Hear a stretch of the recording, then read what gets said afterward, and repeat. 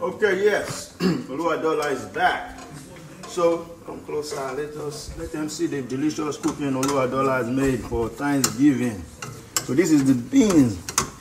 So these beans is kind of hard, so I have to mash it up. Mash it up. That's the rice. Everybody cook rice. Nothing to show. The rice is done. The stew with the goat meat and chicken, delicious. Oh my goodness, so I'm salivating already. It takes another 5 minutes. So the next step in handling these beans is to put the palm oil. Some people with cholesterol problems, we are not going to put that much palm oil in there. Just a little bit of palm oil, that's it. And you mix it together.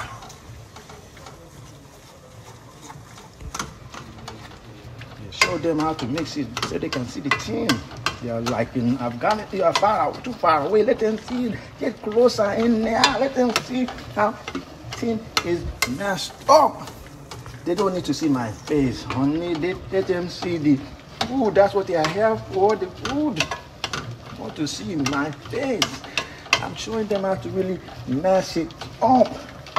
You have to mash it up like you're in the weight room or something. Yes, mash it up. Mash it up really nicely to soften up the beans.